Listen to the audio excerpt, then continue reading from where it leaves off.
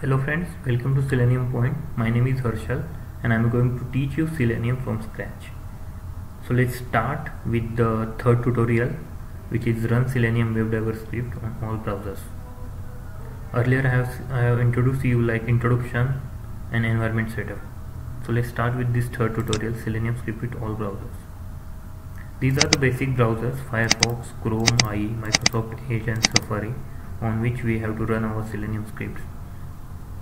Microsoft Edge browser is the newly launched browser which comes with the Microsoft Windows 10 OS and which is pretty much faster than IE. Okay, prior to run our script we have to download drivers which is required to run our script on these browsers. So go to this link, which is the download section of Selenium HQ website. Selenium HQ is the official website of Selenium.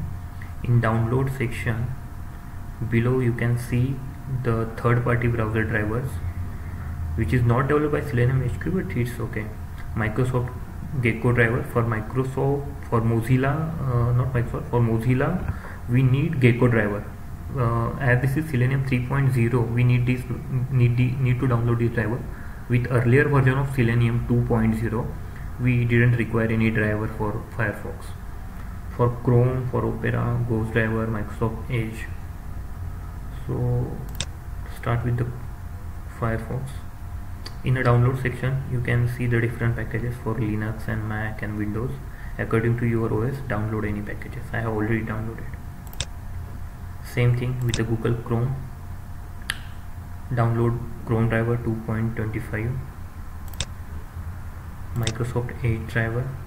So the thing here is we have to check the build version of your own machine. My machine is a Windows 10, so here go to the start, setting, system and about page.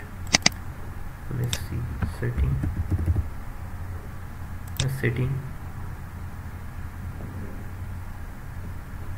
okay, OS build. So this is the build actually. In a setting you have to go to the system. In system about page you can see the build OS build number 1439393. You have to verify this number 14393, and if this is match you have to download this, else you have to check the below ones, release 10586 or anything. So download this, save the file. I already downloaded. Okay, go back. For all the drivers are mentioned here, like Mozilla, Chrome, Microsoft Edge, and for IE you have to go here, the Internet Explorer driver server, 32-bit or 64-bit. According to your version, download the browser driver. I already downloaded the browser drivers and kept here. Okay, so the first step is done. Like we have downloaded all the drivers which is required to run our script on multiple browsers. Now go to the Eclipse.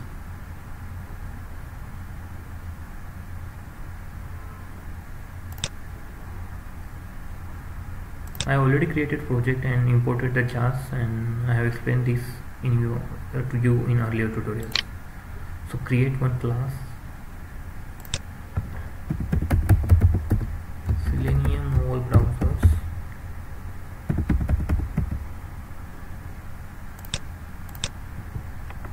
Okay, let's start with the Firefox first.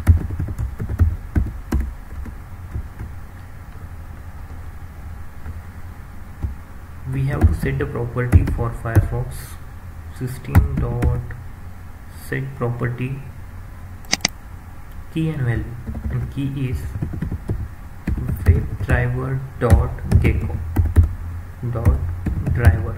So this is the key and Gecko is the driver. Gecko driver we have downloaded, and the value is path of that driver.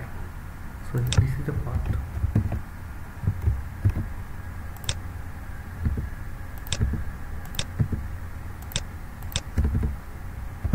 You have to give the exact name of exe with extension gecko driver.exe.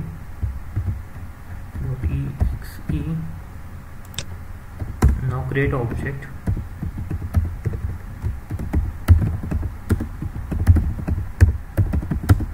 new Firefox driver. That's it.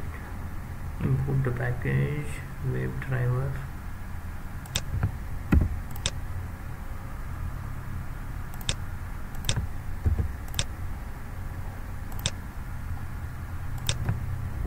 Now open the URL driver.get http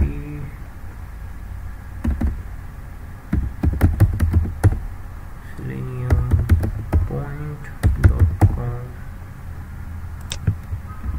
Now run the script.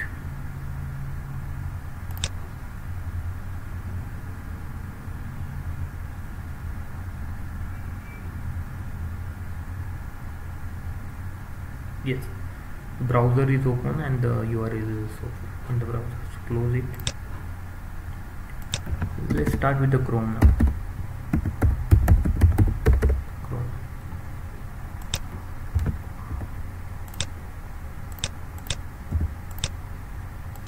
So the code is the same. I'm commenting out this code. You just have to change the simple key.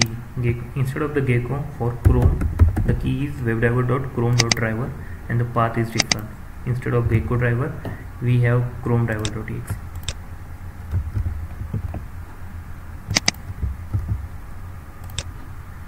Instead of Firefox driver, create a Chrome driver. Open the URL. Run the code. It will open Chrome. Yes, and it has opened the website. Close it. Let's start with third one. Third would be I.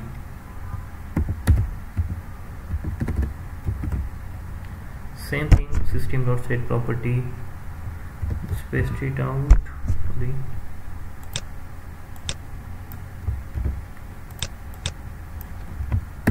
I have committed out this code.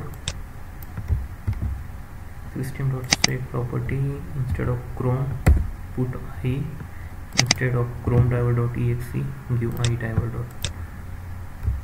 iDriver sub.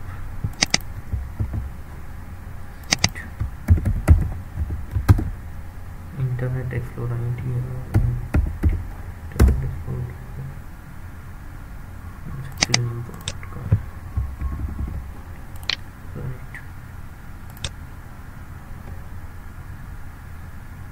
Okay, it has opened the IE and opened the URL.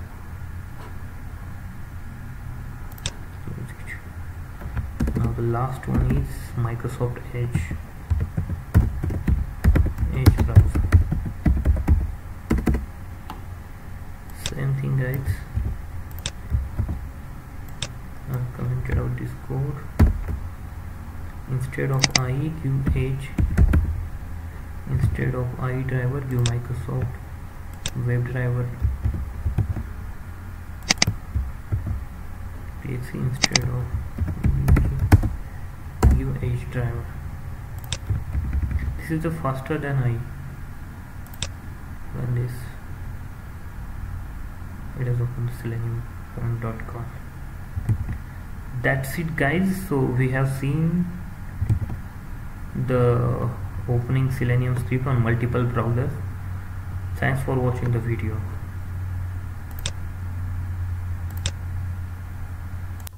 Hello friends, welcome to Selenium Point. My name is Harshal and I am going to teach you Selenium from scratch. So today we are going to learn setting up the Firebug, FirePath and Xpath Checker. So before start, let me explain why those add-ons are necessary. So Firebug, FirePath and Xpath Checker are the add-ons to the Firefox. So why it is necessary? Like in Selenium scripts are nothing but identifying the elements like text, text box, links, buttons, etc, etc. So once you identify those elements, we have to perform the actions, and these add-ons Firebug, FirePath and Xpath Checker will help you to inspect the elements easily. So let's see practically. This is a theory tutorial. Now I will explain you it practically. The first thing is like Firebug installation. So Firebug is an add-on to the Firefox. So open Firefox browser, go to the tools, click on add-ons, click on extensions, search Firebug.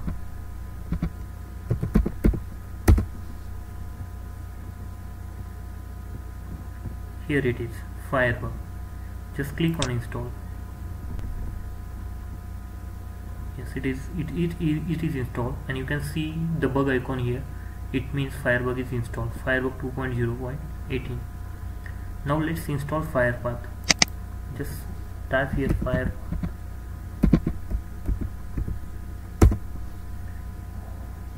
Okay, so this is FirePath. Remember guys, FirePath is an add-on to the Firebug. So first you have to install Firebug, then you can install the FirePath. I will explain you here. See, this is a website, Selenium point, and this is a Firebug. Firebug is installed. Once you click on it, Firebug is enabled. You can see here the below section. Here is a Firebug. So if you want to inspect the element, just click this tray and click here on any web page element. So you can see the DOM is generated, or you can see the HTML code here, like this is a div. So using this tool Firebug, you can inspect the elements on the web page. Okay, that's it. Now here you cannot see any FirePath options. So go to the add-ons once again, click on the FirePath. FirePath is here. Just install the FirePath. Okay, the FirePath is installed once you restart the Firefox. So restart now. Firefox is restarted. Now again go here just to check whether FirePath is installed or not. Click on the Firebug,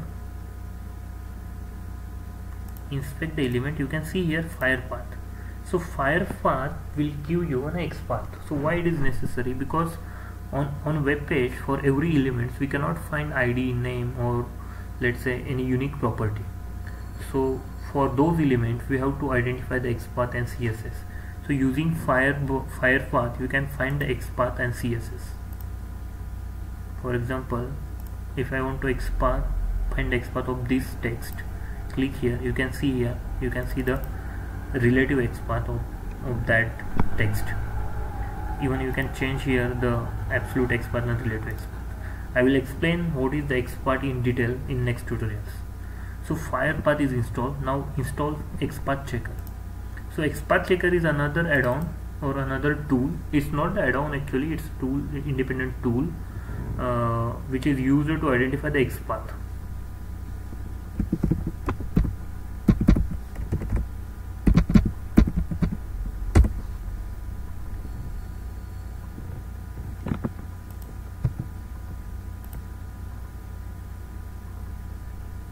Okay, Xpath Checker. Just click on the install. That's it. Again you have to restart the Firefox.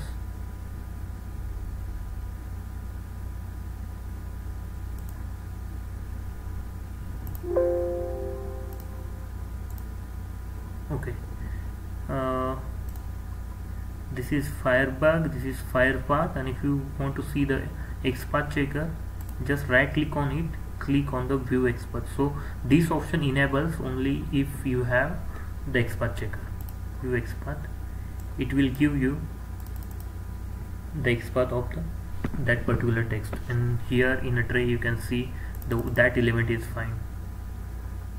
Okay, that's it friends for the today. Thank you for watching the video. Keep watching the same tutorials again. Thank you.